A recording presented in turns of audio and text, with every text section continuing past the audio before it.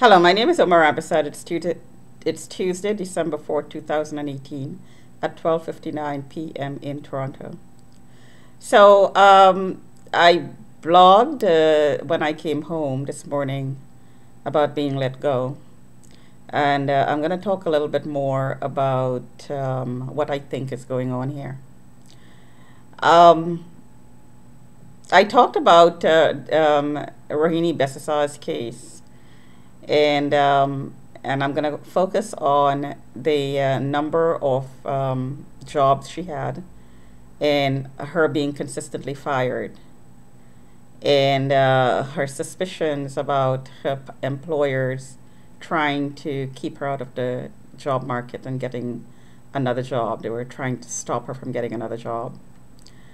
Um, and my experience about getting a job or several jobs, in my case 4 jobs this year, and getting fired in a short period of time, weeks, a few months, and some of these were permanent jobs. So in my case, I know I'm being reported on, and I'm suspecting that it is an experiment of being flagged and being monitored, because I heard there's not enough room in prison and it's a preemptive move.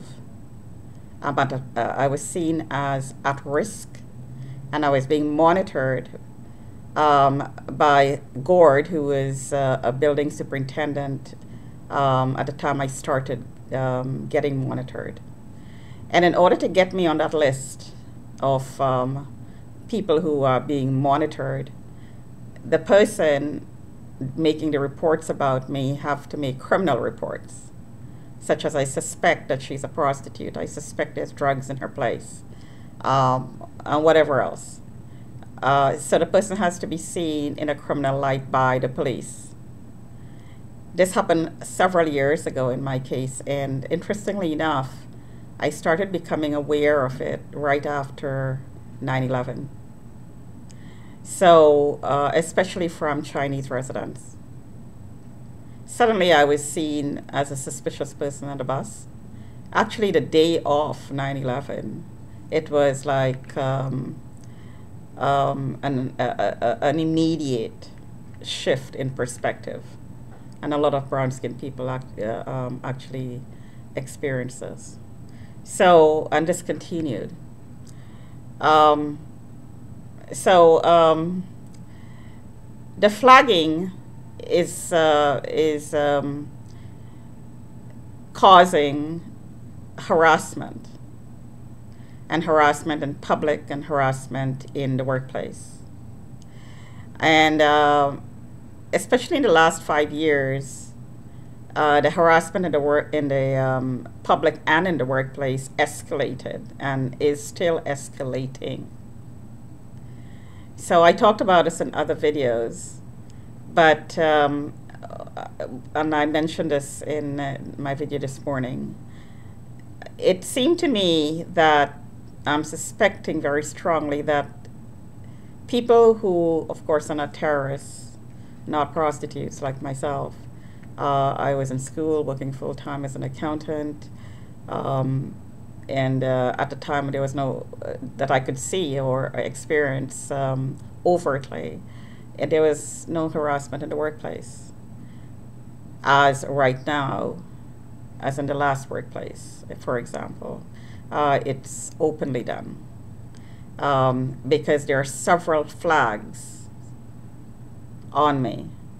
And each monitor, who could be a citizen, anybody, it could be anybody, it could go to the police, I'm suspecting, or through the court, and sign me out. Because because I heard Badr Nizar, who was the first public monitor that I knew, that I'm starting to realize was monitoring me in the workplace as somebody who was signed out. I didn't know at the time. In retrospect, I'm starting to realize this was actually what happened in the workplace. Of course, this was never disclosed to me, so I did not know.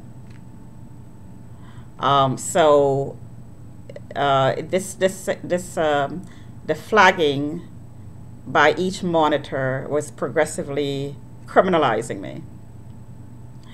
And it got to the point where at the present time, based on the harassing comments I'm experiencing, it's absolute that I'm a prostitute. It's absolute that I have a mental illness.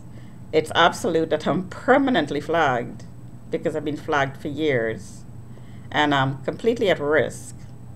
And that's absolute too, I'd imagine. And I can't find, well, actually, let me rephrase that. I could find jobs. I can't keep jobs because I'm mentally unstable. And this is the goal of hiring and firing.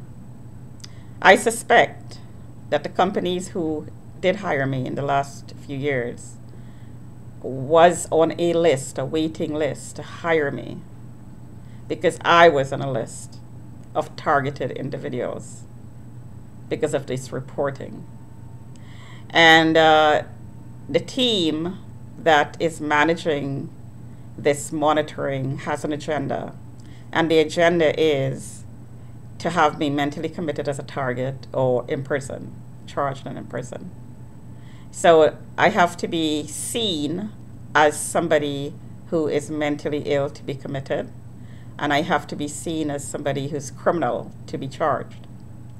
So the way the information flows is anywhere I am, including in my family, these people around me who has contact with me, even once, can be a source. They would make a report. Somebody comes up to me and talk to me, they make a report. So this report will feed into the team, the manager, and the manager will make decisions based on the information that is fed into this team. So there are mock trials, and each team has, actually each manager has a case. And in these mock trials, you're found guilty or innocent. And if you're guilty, then you're disciplined.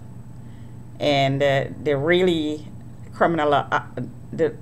criminal aspect of this is these teams are hooked up to gangs, criminal gangs with tasers, lasers, microwave technology, sonic technology, and so on, to inflict pain, to torture, to discipline, quote unquote. So that the more criminal the report, the more torture you're subjected to. And also, another side of this is the trafficking side. When the person from the companies put their name on the list, I'm next, she's next. This is trafficking because the imprisonment aspect of this, putting somebody in prison, remote custody, is instead of putting you in physical four walls, you're installed, maybe chipped, but a chip is not needed to be tracked. You could be tracked with a retinal scan or a thumbprint. So you're illegally surveilled, satellite-based surveillance, and you are tracked everywhere you go, including inside the building. So when this report is in the workplace and this surveillance is in the workplace, it takes the form of you being seen inside of the building in your workplace, in the bathroom, naked, because this image is naked. It's of you naked, silhouette form, and maybe very, very clear, where you can see people's genitals and all the openings in your body very, very, very clearly. Now, another step to that, a real criminal side of this is that you are remotely raped. And that's easily done, especially with men, where they hit your penises with a laser. That's rape. So, and of course, men could be raped easier than women because their genitals are external rather than internal. And men are raped; they just don't talk about it. So, this is the trafficking that goes with this flagging program. So, in my experience, I get burning sensations between my legs and the sensation of somebody groping my breast at my desk. And I have been experiencing that for at least the last 4 jobs, very much so. And it's interesting that outside my window, patrons, Chinese and other ethnic groups as well, but because I'm living in a mainly Chinese area, it's mainly Chinese. They drop hints about whose name is on the account, and he can see you, and he could touch you, all remotely, of course. And this I heard is imprinting. So you're imprinting the person who could see you, and you're supposed to let the person see and touch you. And you're supposed to do certain things for the person. Here's what the person likes. Open your legs. He likes to feel his hands inside of you. Now, this is even more sophisticated technology, haptic technology being put into the program. Keep in mind, this is covertly done because none of this is disclosed. But even though it's not disclosed and it's covertly done, the trail that's left by the program, by running the program, is consistent with trafficking, with slavery, conspiracy to enslave, conspiracy to mentally commit, and being generally targeted. The trail will show that. So I think that I am being trafficked, and I think I've been trafficked for a long time, just in a subtle way. And I was flagged for a long time. The trafficking aspect probably was going on since I was really young, in the form of voyeurism. And the testing, it was probably going on when I was really young too, like brain mapping. That probably would have been going on for a long time, because when I went to school, in high school, I scored high marks most of the time. So testing are done on extremely intelligent people. They don't test on not so intelligent people because it's useless. So they choose very intelligent people to test. Rohini Besasa had an MBA, she had a CSC, and she had a degree in molecular biology. Extremely high IQ. And she said that she was being experimented with. And her career have the same pattern, a working career has the same pattern of being hired and fired in a very short space of time. And being fired for not being a fit. Well, my question is, when somebody hires you based on your resume, they're making a judgment call about whether you're fit or not, and a personality call. So when you're fired for not being a fit after 2 weeks, what else is going on? 2 weeks or 8 days is not enough to determine in a fair way whether the person is a fit for anything.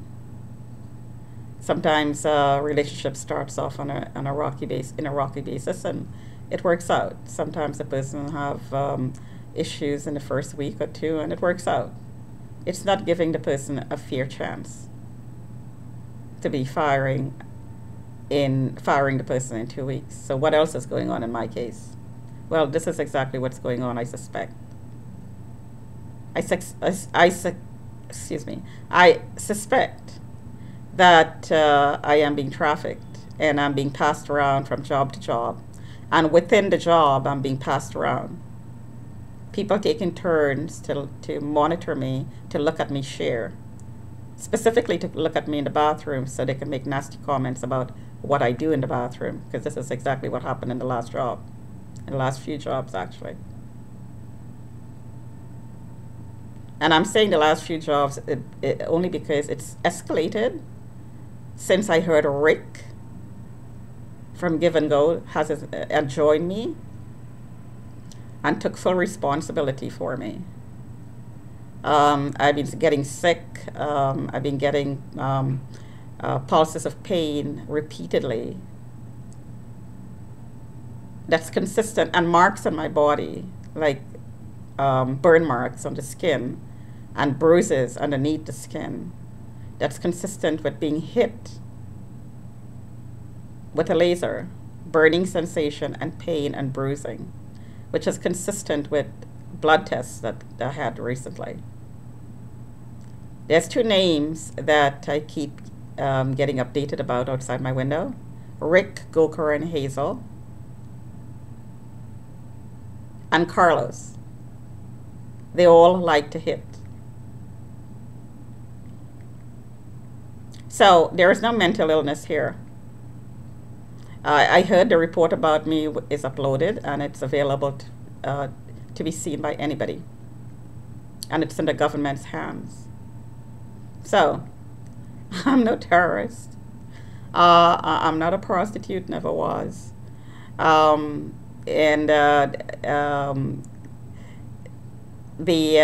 firings do not reflect my inability to keep a job. It does reflect, however, trafficking. Talk to you another time.